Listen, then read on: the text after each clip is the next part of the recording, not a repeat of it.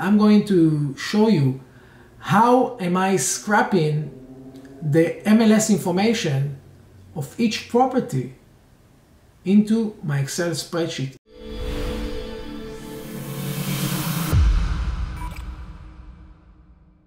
Alright, so I'm gonna log in to my MLS.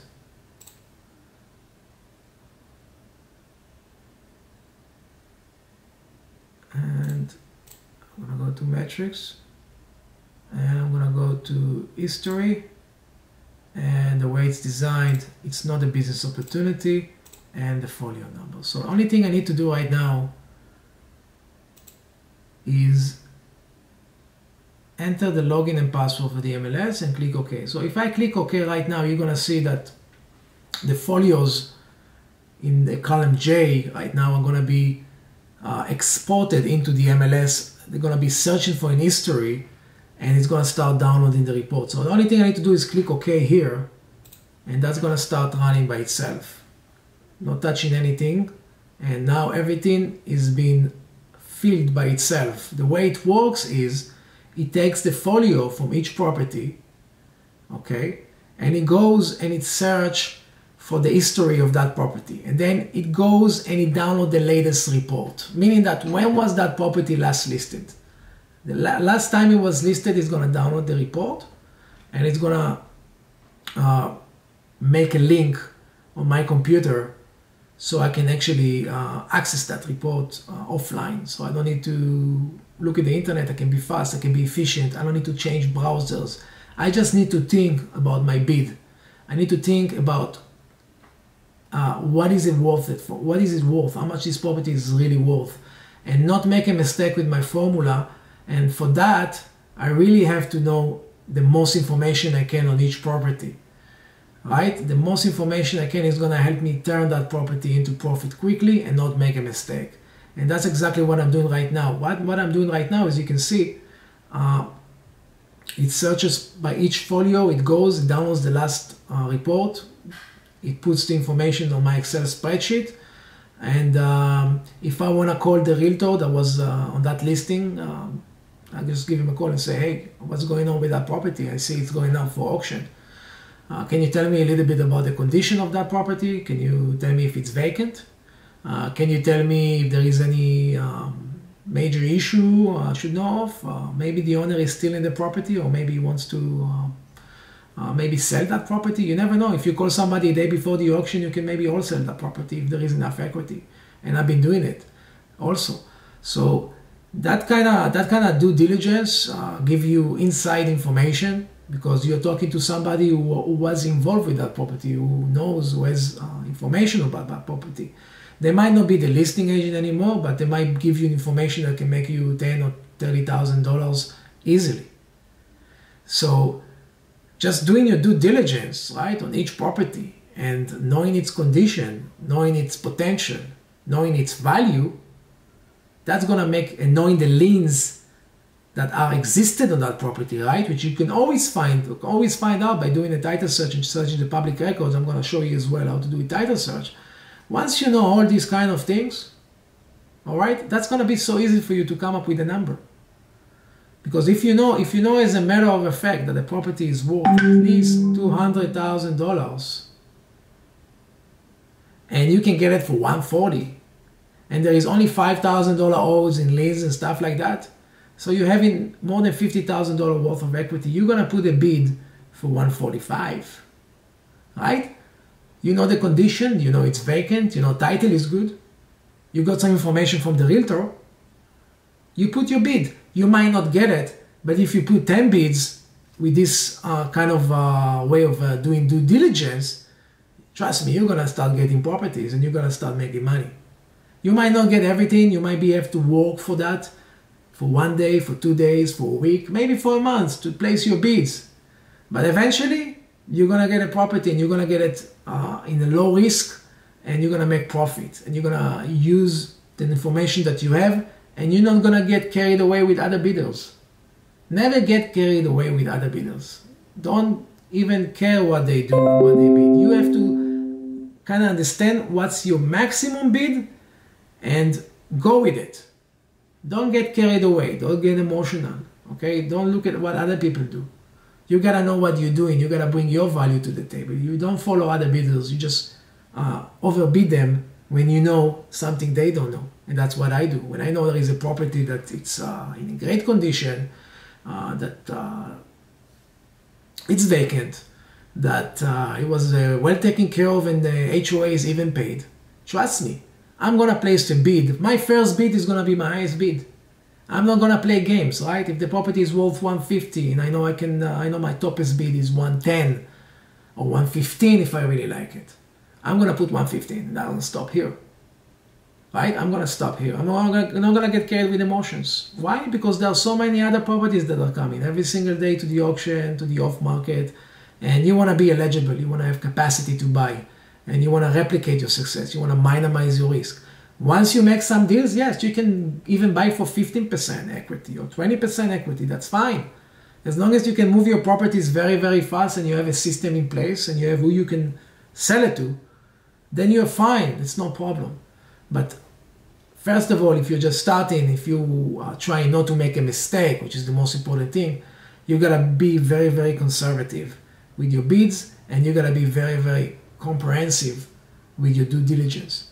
And the step I'm showing you right now can help anybody, can help people who bid at the auction, people who are doing wholesaling, people who buy properties directly from homeowners and call them.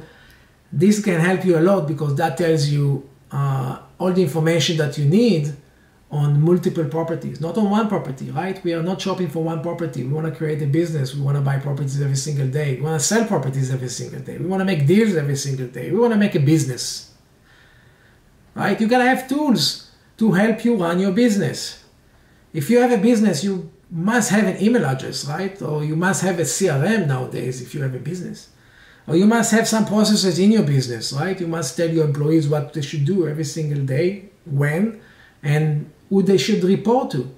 Everything is artificial intelligence, I call it this way, okay, in computers. But in reality, people do it in their lives, okay? They work by processes, they work by input and output, and for every business, you're gonna have a tool that helps you get an advantage over your competition, okay? If you have a business, if you wanna replicate your success, you gotta think about it as a business. It's not an investment, it's a business, because you have to invest not just in the tools that you implement, you gotta invest in yourself.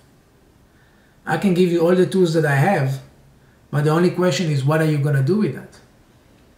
If you're not gonna invest in your knowledge, if you're not gonna understand what each point of data means and how you can take advantage of that, so what's the point of having data to begin with? And I personally, let me tell you, to make all this happen for me, I had to dig and dig and dig and dig. And what I did before I'm going to sleep is actually reading foreclosure complaints and all kind of cases and statutes, okay? So I can get an advantage over my competition, so I can know more information, so I know which sources are most reliable. And that's what I did in order to go ahead and go to the auction and, you know, just bid for cash, all the money I've had back in the time. And for me to lose and to lose my money and to not get back to real estate again when I first started in 2009 could be a disaster for me. Could have been a disaster for me. So the fact that I actually spent days and nights and maybe 300 title searches a day just to understand what home ownership means, what liens means, what priority of liens means, and what information I need in order to buy properties cheaper than anybody else. I had to spend a lot of time with myself, understanding the processes and studying. And that's what I'm trying to help other people do as well. I'm trying to focus you guys, right, in how to get advantage over your competition. Yes, I can teach you general terms in real estate, such as how to wholesale, how to sign a contract, and how to do a lot of things. right? I can do that. But the idea is to understand the functions of how things work, like wholesaling, contracts, assignments, data, and everything else, but automated. So automation is going to be key. And investing in yourself is going to be a huge key, because you got to understand what data you're looking at, okay, and how it can really help you create business. All right, so I'm going to let this report that I'm showing you on my computer right now just run. Okay, I'm running it for about 50 properties. It's been running for maybe 10 minutes or 15 minutes. I don't know how long it's been here. But the idea here, I'm going to show you afterward how it looks like. And right now what I'm doing, just to explain what I'm doing, I'm actually doing comps for about 50 properties, and it's only been like 10 or 15 minutes here. And once it's done, I'm going to show you exactly the reports we are getting and what kind of advantage it gives us when we participate in the auction. Okay, so stay tuned. I'm coming up after this screen is done.